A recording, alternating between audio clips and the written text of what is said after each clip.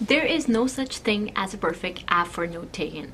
One might do stuff that the other lacks, and the other might be better in ways that the first one is not.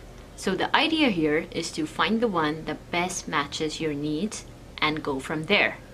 Whoa, that almost looked like a YouTube ad. Hello friends, welcome back to the channel. My name is Afsha and I am back with another video on the best note-taking app for iPad. Now I say iPad because iPad is the tablet that I have been using for taking notes ever since I discovered the science of taking notes and getting rid of paper. We have two competitors over here, Notability and Evernote. Now Notability is my go-to app, and I don't want to sound biased over here, but honestly this is the one that I have been using ever since I discovered the art of taking notes digitally. So like I mentioned, Evernote is the one that I have been using to take notes, record lectures, annotate into notes, take notes from the books, take notes from the lectures, all that good jazz. On the other hand, Evernote is the kind of app that I use mostly for planning my YouTube videos, or sometimes also for taking notes if I'm not using my iPad. And I'll tell you why is that so in a second. So let's count the pros for these apps. Talking about Notability, on one hand, the pens and highlighter feature in the Notability app is absolutely amazing. So they have different thicknesses of the pens. They have a ballpoint which writes exactly like a ballpoint, and then there is a pressure sensitive pen for people who love drawing and making sketches or stuff like that. Point number two, there are very nice and clean dividers in Notability. So as you can see over here, the notes are not all over the place. I have categorized my notes in different dividers like notes for Netflix, YouTube, and all that stuff, and then I have my desired notes in these dividers, and my notes are not just flying all over the app, and I don't have to spend like minutes and minutes trying to find one note in the app.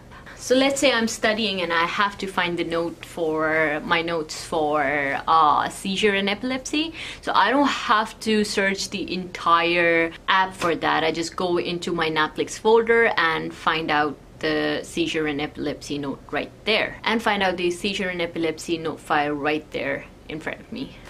Third point is scrolling. The scrolling feature in the Notability app is absolutely amazing. It's smooth, it's convenient. So as you can see over here, the scrolling through the pages is super clean. The bottom of one connects to the bottom of another, and the whole note flows in front of your eyes like a PDF.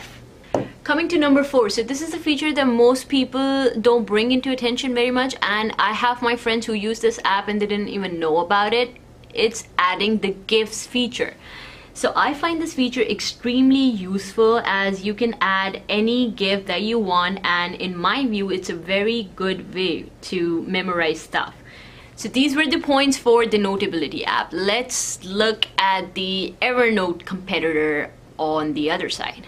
The super important point in the Evernote app is the search function. The search function is so powerful in the Evernote app. So let's say I typed in overactive in my Evernote search bar, and now what it's going to do, it's not only is going to search the title of my notes, which in this case is overactive bladder, but it's also going to search the wordings that I have put inside the note for the word that I'm searching for. So let's try another example, and I type in prodrome. So prodrome period is a period in which, in migraine, in which people know that the migraine is coming. It's like an aura kind of thing, in which the patients of migraine know that it's going to come.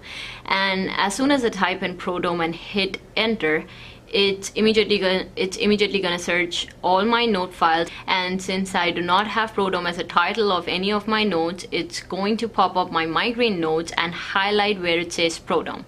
This feature is extremely important when you have tons and tons of notes and you do not remember the title of every single note. So whatever comes to your mind when you think of migraine, or maybe overactive bladder, or let's say I'm searching for contraception, whatever thought first comes to my mind in terms of any topic, I write it down in the search bar, and it's immediately going to search that topic and bring it in front of me. Super powerful. Second, the most life-saving feature of Evernote is that the notes are available offline, and I do not have to wait for a Wi-Fi connection whenever I'm on the go in the car to search for my notes or read or learn anything. Now, creating a notebook in Evernote is so special. It's even more special than Notability. Now, I'm not saying that Notability is not clean and everything, because I just explained how clean the dividers are and how all my notes are in place. But in Evernote, you can create a notebook, create sections within that notebook, and then color code each section. Wow. Now, as you can see, I have different sections of the notebook, and I have notebooks named YouTube and Naplex right there in the Evernote app. So these were a few points that make these app very useful.